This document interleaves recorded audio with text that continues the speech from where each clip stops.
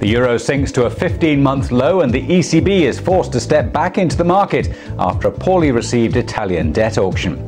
Rome's 10-year bond yield eased at the sale from euro lifetime highs hit last month, but quickly climbed back above 7%. And today's auction has done little to calm fears of a chaotic first quarter for Italy's finances, with borrowing costs still seen as being close to unsustainable. Dealers reported the ECB buying small quantities of Italian bonds on the open market. Prime Minister Mario Monti says he'll present a growth strategy to EU finance ministers on January the 23rd, aimed at reducing the number of young unemployed. Well, not surprisingly, the European debt crisis is dominating thin holiday markets as 2011 draws to a close.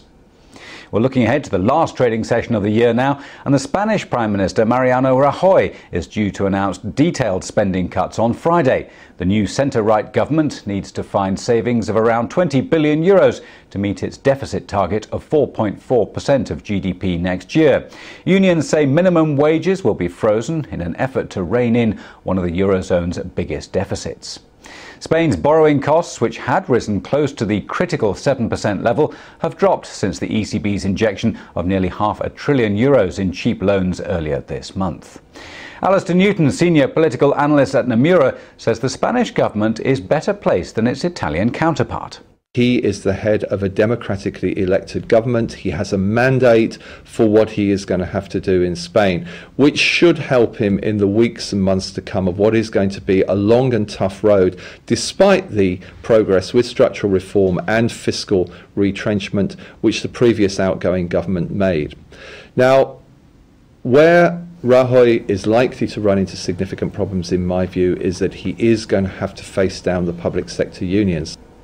In other news, preliminary data showed German inflation slowed by more than expected to an annual rate of 2.1% in December.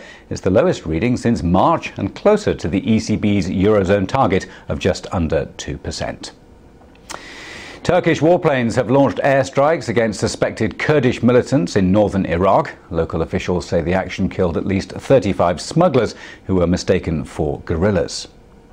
And the US Fifth Fleet says it will not allow any disruption to shipping in the Strait of Hormuz. The move comes after Iran threatened to stop traffic moving along the world's most important oil route.